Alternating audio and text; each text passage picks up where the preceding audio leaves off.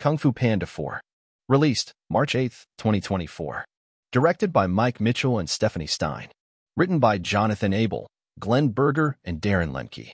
Starring Jack Black, Awkwafina, and Viola Davis. Rotten Tomatoes score, 72%.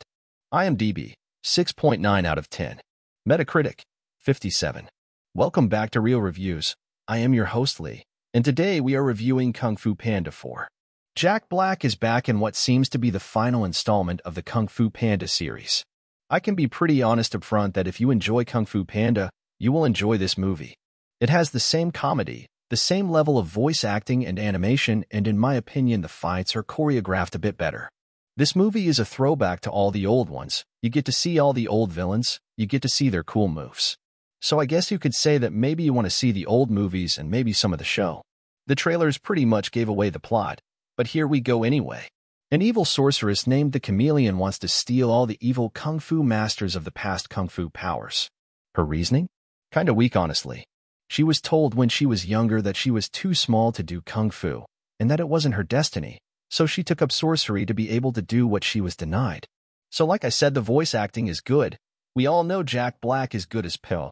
Then we have Viola Davis as the Chameleon, and she is just a great actress across the board, so it is no surprise that she did a good job here.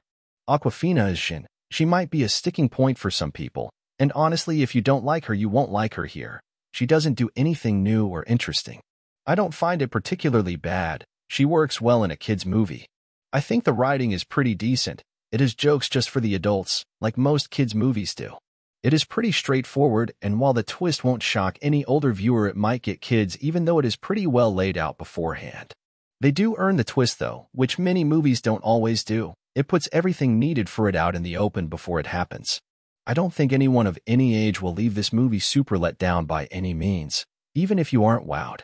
Ultimately, this is a movie about moving on and passing the torch, which is really a message for adults as kids have nothing really to pass on yet. But it lands, and you can see the steps that it takes along the way. They did a funny subversion of a classic trope, which I always appreciate. The best part of this movie is certainly the fights, and I think that has been one of the best parts of each of the prior entries as well. The Chameleon really makes this interesting as she shapeshifts in between moves to bring the next one out as a counter. The fights feel more grounded, which I feel is mainly due to advances in technology where they can make it feel like a single cut in a live-action movie as the fights flow evenly from scene to scene.